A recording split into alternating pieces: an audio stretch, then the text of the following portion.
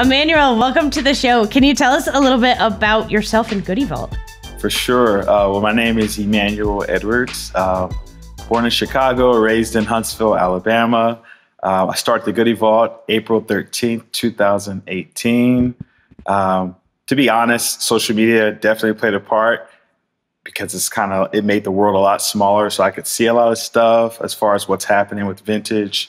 But I guess I started this because I just enjoyed the hunt for like cool stuff, old clothing. But I was doing all kind of stuff, not just clothing, luggage and watches and stuff like that. But yeah, so the Goody Vault is your one-stop shop for unique vintage apparel, vintage militaria, vintage sportswear, vintage workwear that's well curated by me. Every item is handpicked and presented to you in wonderful fashion. So cool. I love it. I love your entrepreneurial story too, because I think everybody can relate to this. Like, you're going about your life, you have this kind of journey you're on, and then there comes a point where you have to make a decision to kind of like jump and take a risk and do something that pretty much the world can tell you like, oh, that's not a great idea. Where's your 401k? Where's like the predictable income? That's what you should do. And instead, entrepreneurs say like, I kind of want to chase my dream and do this instead. Can you tell us a little bit about that story and like how you came to that entrepreneurial decision and how you decided to take a risk? Okay. Well, I'll give you a little bit information about my background. So I worked for the Department of the Army for about 10 years, which was an amazing experience. I got to travel the world. I got to, create some amazing relationships, which was all amazing. But like a lot of us, we have these goals and these dreams that we carry with us.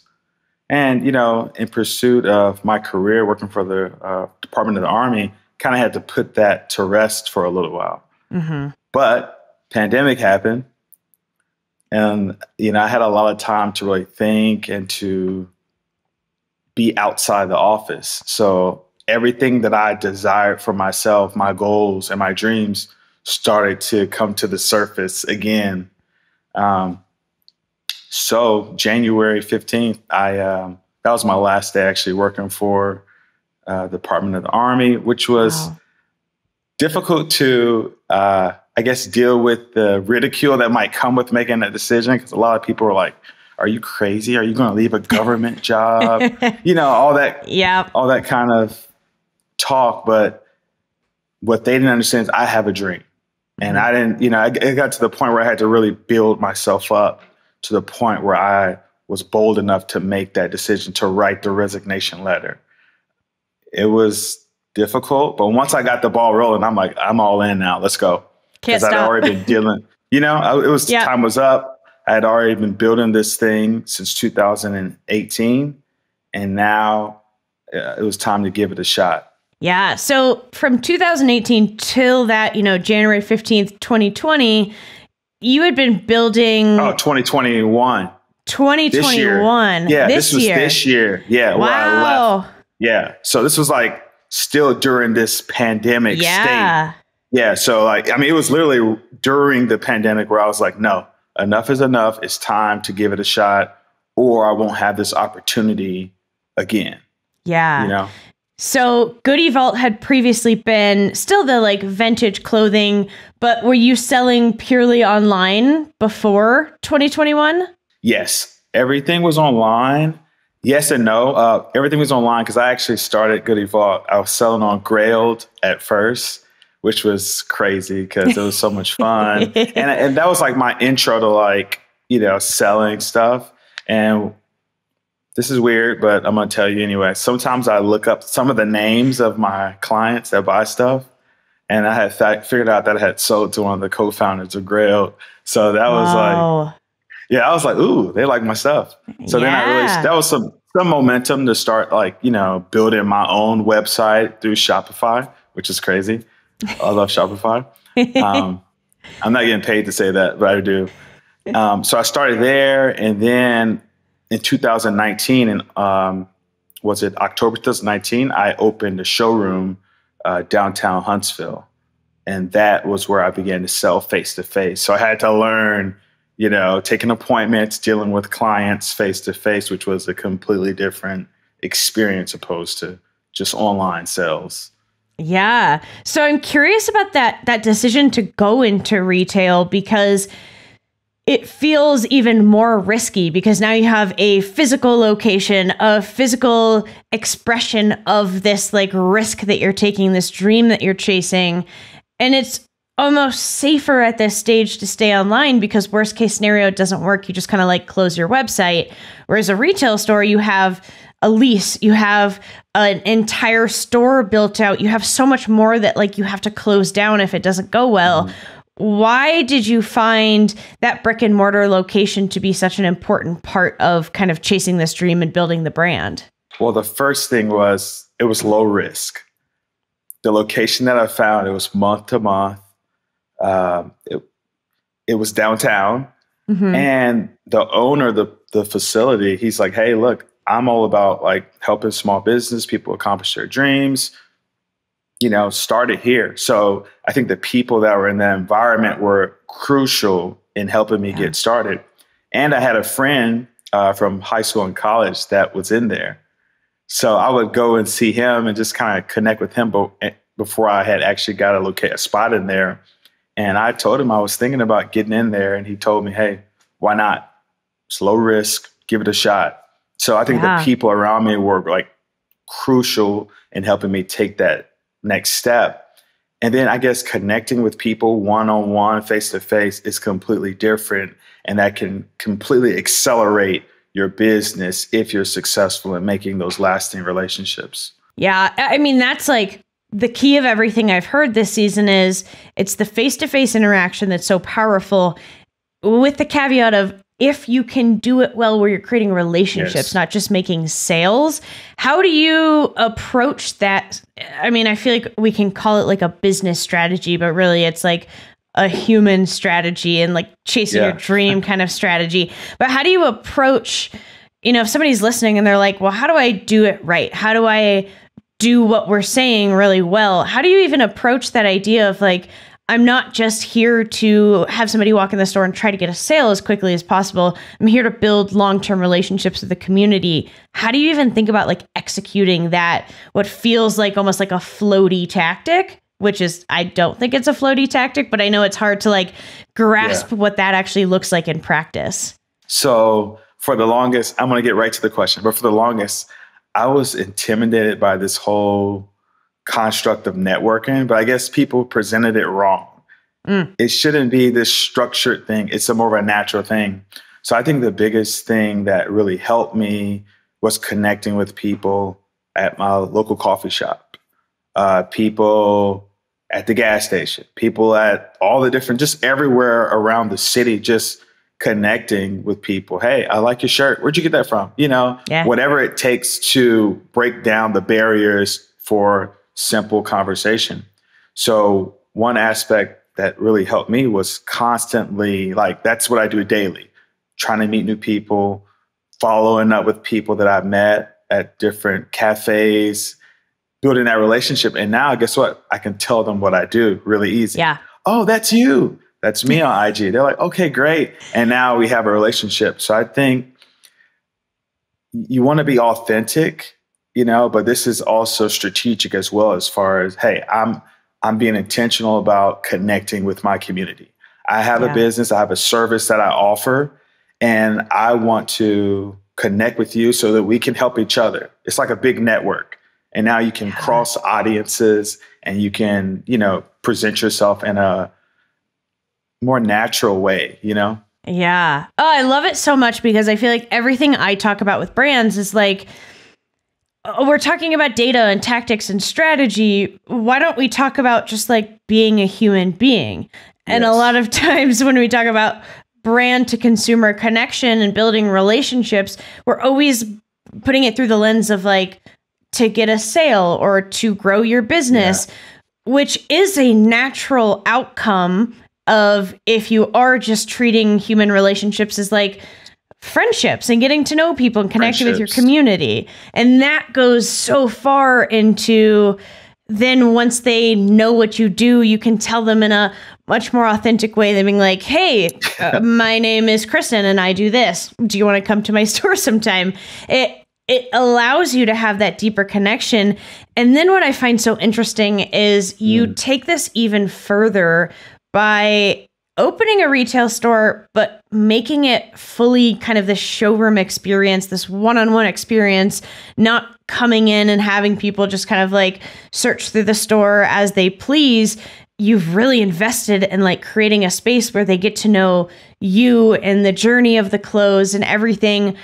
Yes. And I feel like it's kind of this like new trend. Showroom retail feels like a newer trend, but you are ahead of that new trend. I mean, you were doing this before you were only allowed to have one person in the store because of a pandemic. Why did you decide to do that showroom model, and how do you kind of execute on it in a way where I think traditional retail says the more people you can get in the door, the better, but this is the opposite approach? So it's funny how this all worked.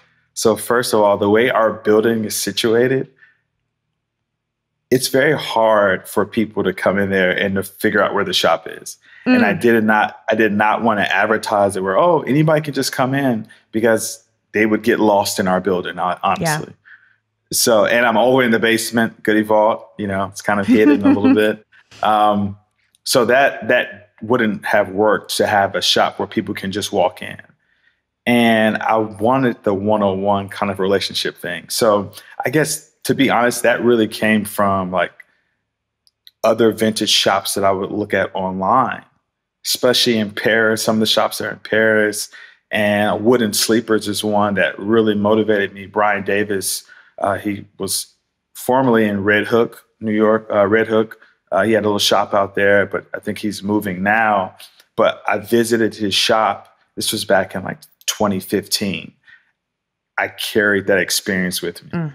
I was like, this is so cool just to have a space that's curated, because the experience stayed with me. So I was like, I'm going to do it my way and figure out how I'm going to do it. So that's where it came from. A lot of other people that have been doing this much longer than I in the vintage community, I kind of took little tidbits from them and created my own thing. But I noticed that 101 experience really stuck with me, and I wanted to give that same experience to other people. That feels like the key right there, is that like the experience stuck with me. And I think that's the power of physical retail, where even in a world where like you can buy anything in the world online, you can literally buy a Tesla online if you want to, but you're not going to get a super memorable experience. You got it. Kind of, we got there, kind of like going online and doing that experience. Yes, I think a lot of brands can make it more memorable, but that one-on-one with another human being in person, having that visceral back and forth, is something that sticks with you, which then causes customers to come back. Do you see that you have kind of, with this approach, built a very close-knit connection with a lot of your customers, and see them kind of coming back and rebooking with you because they just want to spend time and have that experience again? Exactly. I do see that. And I try to remind them like, hey, I'm not just here to sell you stuff. Like, come say what's up. You don't have to buy anything. People are always worried about, well, I got to buy something. It's like, hey, I enjoy your company. You're eventually going to buy something. Yeah. But I want you to come here to see me, to just see what's new. Let's talk, especially during the pandemic. Like, because so many of us, we needed that one-on-one contact, that communication. It felt good, to just talk to another human, Yeah. And it's always going to be a component of my business, and we all need that attention, Yeah. It feels like a commitment to the long play of that. Yeah, come in and talk to me. It's okay if you don't buy anything, because I trust that the more you get to know me and the more you have these memorable experiences, you are going to buy something from me one day, because you're not going to come in here 10 times and get to know me and not support what I'm doing. But that can also be a very terrifying place to be as a business owner, where you are looking at the numbers and you're saying, this is my livelihood and I have to make enough so that I can, live the life that I have. how do you commit to that long term and not get stuck in that kind of panic of like, well, I just need to get a sale, so I got to do something quick, and like, even if it doesn't feel great, I just need to get a sale. So whether that's a promotion or, pushing somebody that maybe isn't ready, it feels like you have a very strong commitment to not doing those things. How do you even balance that mindset though of long-term success over short-term kind of like dopamine hits and wins of, okay, I can do things really quickly, but that's a hamster wheel a little bit. Exactly. That's a good question. This experience has really humbled me, seriously, because in an hour, your situation can change. Somebody can come in and spend $1,000 in an hour. You didn't see that coming. So I think it's one of those things where I'm just trying to take it day by day. I'm trying to maximize and give each client a great experience. If you give, you receive, So I'm taking it one by day, and I'm trying to like really pour everything I have into my clients. So they're like, man, I want them thinking about me in the car when they leave. I want them like waking up wanting to tell somebody like, man, I had so much fun at the Goody Vault. So if I can do that, I'm golden. Oh yeah. And then that experience, like you mentioned, the experience you had, it sticks with you where then, every time you're, whether it's 2 weeks, 2 months, 2 years later, you put on that piece of clothing, you had a good experience. Like they're going to think of you and Goody Vault and that experience. And it's going to trigger that, like, I want to go back. I want to hang out with him. And that's that, like, you make those experiences so good. I just think about, like, it's as simple as what's your favorite restaurant that you go to? It's always the one that you feel special at. That, like, exactly in the middle of the night, you wake up and you're like, oh, I'm craving this and I really want to go. Yes, the product and the food is very important, but I think it's more about that experience and the human connection, which is really powerful. Yeah. I love that. What's that old cheer song? Where everybody knows your name. I mean, like, that is so, everybody wants to feel like you come in there, you're like, hey, because guess what? I have a photo board for my new clients. I want them on my photo board, sign your picture. I offer free beverages. I do have a rack of beer in the machine, but I have like, pop and stuff like that. But I want them to feel, you want them to feel elevated. And then they're like, man, they're going to tell somebody about it. Yeah. And it's like, you got to think about it because you want them to tell somebody about it. So definitely. Yeah, I love that. I want to touch on this idea of like vintage clothing and vintage shopping in general, because during the pandemic, I remember seeing all this news about like the big box stores are struggling and the malls are struggling and everybody's struggling, except for places like TJ Maxx was doing really well. And I remember having this moment of like, why in the world is TJ Maxx doing the best when they have no e-commerce, no online experience? All we're talking about is the importance of that. And somebody told me once, like, oh, it's that treasure hunt of like, when you go to TJ Maxx, you don't know what you're going to find. Yeah. And it feels like that is something that is very similar in what you do. Tell us a little bit about that. Like, what's the magic of treasure hunting in retail? So, man, this is exactly what I wanted for myself as far as like that feeling of like satisfaction. This is a huge community of people that are making a livelihood doing this. It's a huge like ecosystem where everybody can eat. It's enough vintage clothing out here for everybody. So recently, one of my buddies, we meet up, we fly into different cities. And we just kind of road trip around and set up appointments and buy from other wholesalers and vintage dealers. And it is so much fun. You never know what you're going to see. You never know what kind of deal you could strike. And I mean, it's just, you can never find a piece that's going to be like another piece. The wear, the fading, the staining, the discoloration, like, each piece is unique, and that's part of like my story that I sell. So you never know what you're going to find. And sometimes people that are selling, garments, they might not know enough history about it. And guess what? I might know the information on it. So now I'm like, that's super valuable, So, I mean, I can't even describe it. It's a big adventure. It's a hunt, but everybody wants that feeling like, you discover some gold, it's like a pot of gold that you find. So that's part of the drive for me, that experience, to feel that over and over, Yeah. Yeah. I love how then the product itself has an experience of its own. So it has a story. Goody Vault has a story. You have a story. Your client has a story. There are so many different elements of experience happening where then that treasure hunt that you feel that passion for, that like you can hear it when you talk. My guess is a lot of customers also get like that same treasure hunt when they come into your store, and it's all these different factors of passion and storytelling coming together. So then that experience is like, okay, not only did I get a beer and get to hang out with a cool dude and find really cool deals, now I also have this jacket with a story that I can tell people about. It's just taking that experience like further and further and further. How have you seen like customers responding to that kind of treasure hunt feeling? So my ideal customer is the one that has already kind of looked up the Goody Vault. They're kind of into secondhand clothes and vintage, and they want to know more. That's the ideal person. So when they come in, I mean, they're excited. They're already excited.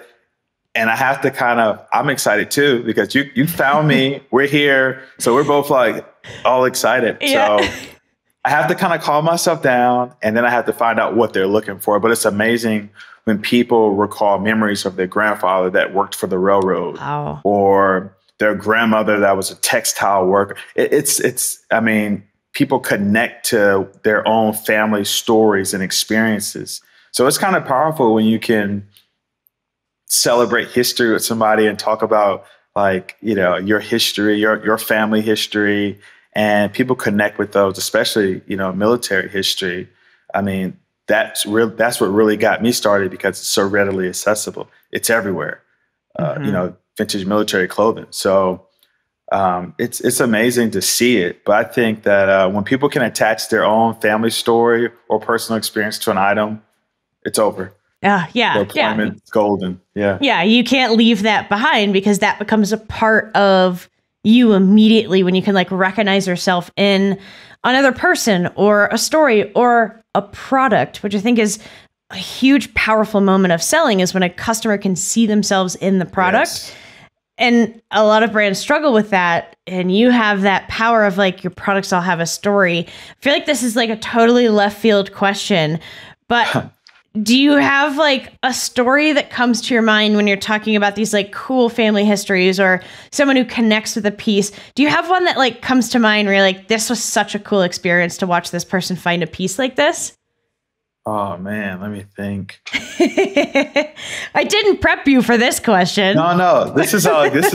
It's a great question. I don't want to leave any good stuff out. Watch, tomorrow I'm going to be like, man, I should have told that story. But I guess this was our earlier sale of mine, but it was a guy in Belgium. So I had found this helmet. Yeah, it was crazy. I was like, he found my store. He's in Belgium. So it's a helmet that I found. It was a beautiful like 1970s fighter pilot helmet. It came with the flight bag, the oxygen mask, and it had these really cool checkered like stripes on the top of the helmet. So I kind of teased online a little bit. And I said, I'm sorry, this item is no longer for sale due to the historical significance of the piece. It was bait. Yeah. But I still left it on there, So this guy sent me a long email like, hey, I am a helmet collector. I'm currently serving my military here, and I've been collecting helmets forever. And, and we began a conversation over several emails over a few days. And he kept asking me, is the piece ready? Are you going to sell it? So I eventually negotiated a price. And when he finally got it in the mail, this guy was so grateful and excited about it. He was like, dude, I've been looking for this. It's a show I used to watch. And I remember seeing this type of helmet, and I finally have it. This is like an important piece to my collection. But just the appreciation for what I was trying to do, it was like everything. And we had like a really nice relationship through that. We negotiated a fair price, and he was very grateful for what I was trying to do. So I was like, man, that was inspiring for me, you know? Yeah. And he helped me and I helped him. We both got a great deal out of the whole thing. Yeah. And you're like, now Goody Vault has touched Belgium from Huntsville, Alabama. That's pretty sweet. Yes. Like, wow, that's so cool. I love it. I love it. Something it. I've seen, and you just like touched on it, which is this idea of even your clients are more partners. Like you said, you both got something out of this deal, this sale. And I think partnerships across the board in business are really powerful. When you think of your customers as partners, you can do a lot cooler stuff. I've also seen you, especially on Instagram, have done a lot of really cool partnerships with either other brands in Huntsville, other entrepreneurs in Huntsville, influencers coming into the store, sharing their experience. Why have partnerships like that been so important to you? And how have you gone about even like creating a plan around how to do them well? I guess the first thing is like, we cannot do everything alone. It's hard to come to that realization, but I had to come to it like, you know what? I need help. Yeah. This person can reach people I can't reach. And I want to grow. I want to become better, you know? So I guess the partnerships have been like important for me because guess what? I'm exposing myself to a completely different like audience. Yeah. And in return, they get access to my audience. You know, I guess the main thing is to make sure we're trying to do something that's well thought out, that's meaningful, and that's done well. Mm-hmm. I don't always get it right, but I'm trying to get better at it. Like I'm really excited about a partnership I have with the local kids store here. They sell kids clothes, and the Goody Vault will be having a rack in there of curated vintage clothing for kids. Wow. So, and it's cool. We've been talking about this for some weeks now, and we're trying to make it have some depth and be well thought out, you know? So it's amazing. And it helps both businesses because whether we like it or not, we need each other to survive. Like nobody's in this thing alone. I'm here because people said good things, kind things about me that has resonated with someone else. And now, you know, it's helping me stay afloat. So when you have two businesses that are doing that for each other, guess what? Everybody wins. Everybody gets to eat, you know? So yeah, I love the whole partnerships and collabs, and I want to do more of that type of stuff. Yeah. I think it's so easy, especially in local retail, to look down the street and see other retailers doing things and start to feel competition and jealousy and almost animosity of like, I can't do that. And now you're my direct competition. But actually, like the power of local retail is often in people coming together. And what I love the most about local retail is I think it truly has the ability to kind of shape and change culture in a city and even create new environments. And I remember when you and I first connected like months ago, and I have this weird connection to Huntsville, Alabama, because my husband works for the government as well. So he travels to Huntsville a lot because there's a large military base there. And when I think of Huntsville, Alabama, I don't necessarily immediately think of this like cool, hip, local retail community with a really cool kind of like lively and growing culture. But that really is what Huntsville is like. Tell us about the city of Huntsville, the energy, the growth in it, and how retail and entrepreneurs like you have really like shaped that culture. For sure. Yeah. Huntsville is definitely a nerd town. But it's a good thing to be nerds. We need that. Yeah.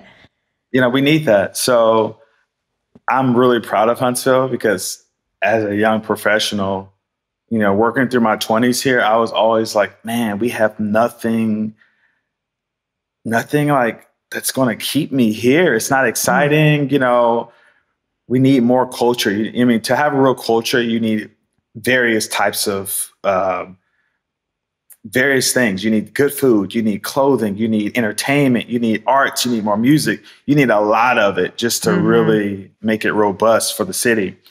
So right now, this is like, I'm super excited. This is another reason I left my job. because I could see the growth of the city and opportunities for ambitious people with amazing like ideas and plans that they want to begin to, initiate. So yeah, I left. I was like, look, I want to be like at the ground level. Yeah. As the city grows, because now I think people are starting to see, hey, I want to, even though the cost of living is going up a little bit, it's still not as expensive as other cities. Yeah. When you have big companies starting to move to the city, like Facebook, they're opening, I think there's going to be the biggest data center here. It's a lot of Amazon. It's a lot of businesses that are coming here because they see the opportunities as the city begins to grow. So, I mean, it's like electric, really. But you have to be like involved in whatever you do as a small business to really see the energy that's like building, So I'm trying to ride that wave because it's a really supportive community. And like you were talking about before, if you can't do it alone, if you're about the partnerships and things like that, you can ride the wave together and it benefits the business and the city. So, I mean, I can't even put it in words. I'm like so excited about the city finally embracing like growth and change. You have to change if you want to really have a city that stands out. You got to let go of some of the old mentality and kind of adopt some really inviting ideas, Yeah, so, some new ideas. Yeah, and I would almost push back on you and say, I think that you and the other small business owners and the entrepreneurs in Huntsville who saw the same opportunity that you did aren't just riding the wave. You guys built the wave. And you got to build it up, and now you get to ride it. And like, how exciting and fun to see. And I know before we hit record, you told me about some exciting news, some growth that you have in your business. If you want to share that, if you want to tell us about your new exciting adventures with Goody Vault. For sure. Let me just say this first. Like, as a small business owner, you can't make everything happen the way you want when you want it to happen. Some things happen naturally. And it's important that I say that because we all try to like force things and it just doesn't happen that way. And of course, one of my like goals was to like eventually try to move somewhere and have more space and try to become more accessible to everyone. And now the opportunity has presented itself. So this summer, the Goody Vault will be moving. We will no longer be subterranean, but we will be at the ground level. So it'll be a lot more accessible for everybody in the community or people visiting to come by. We'll still be doing appointments, but now the shop will be open for people just to walk in and check the shop. So a lot more information coming on that. You should look on our Instagram and everything, but super excited. Thank God the time has come, where I can expand a little bit. Be above the ground and see the sun, and all of the work you've done has led you to this kind of moment of success. There's so many things that are exciting about this. What is the thing you're like most looking forward to having this new location? I don't want to limit people being able to come to the vault. And that's been a struggle because it's hard to get there now. But, I'm so grateful for where I am, where I've been since I started. But it hasn't been easy for people to come by. So I guess the most exciting thing is people can actually just drive by, pop in the vault, Yeah. And I've been waiting for that because there's so many people that I want to connect with, that I want to see what we have, what's in the vault. So I can't wait for people to be able to just drive by, and check it out. I love it. And this is why I love you and your brand and your approach to everything is your answer to almost every question always wraps back around to it's the people and the connections and the experiences. It's not, we're going to get more sales. There's more foot traffic. It's no, I get to have more people come into the store. And the more I talk to small business owners, the more I realize like that's the ultimate, at the end of the day, that's the key. Yes. If you care about people and the connections you're making, like we were talking about earlier, everything else kind of falls in place. Like those sales will follow And I find it such an impressive way that you're able to kind of think through it when you made such a big risk. So one more question for you, and I'm so excited to hear your answer because I know that you have such a deep and profound way of thinking about things like this. This show being called Resilient Retail, I think you are the epitome of resilience in retail. You have helped build an entire culture in your city. You have helped build relationships in your city, create a community within your city. What does resilience mean to you? This is such, I've been thinking about this question for so long. It's a tricky question. It is, but it's no wrong answer. Yeah, because exactly. I'm thinking before I respond, I'm just thinking about where my first example of resilience actually comes from. And we talked about that a little bit before, but it's just, for me, I guess resilience is never giving up no matter what. It's that simple to me. It's never giving up no matter what, because so many negative things, so many things are going to hit us constantly, but you can't give up. And I think about my mom who's passed, and that's the main lesson I learned from her life was, throughout her struggle with breast cancer, her goal was just to help provide for our family. And she never gave up to the end. So that's that's my example right there. So yeah, it's that knowing what you want and why you exist, especially in like a business sense. What are you trying to do that's bigger than selling? And you have this very clear connection to, this is my dream and I love to do this and I love to have these connections. And so it's that like never giving up on ultimately what the most important thing is. And that is just, it's so powerful. And I love that you have that example from your mom. And I know we talked a little bit before about how trauma in your personal or in your business life can go one of two ways. You could have kind of shut down and said, that was so painful and hard that I'm going to give up. Instead, you went, that was so painful and hard, and it's going to make me have this superpower to connect with people and to chase my dream no matter what, because I've seen what that looks like. Yes. I love it. That's exactly what it is.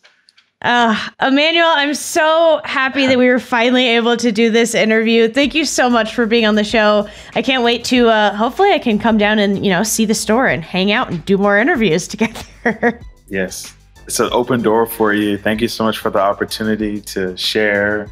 I'm watching you. Keep up the excellent work. I love this podcast. Thank you.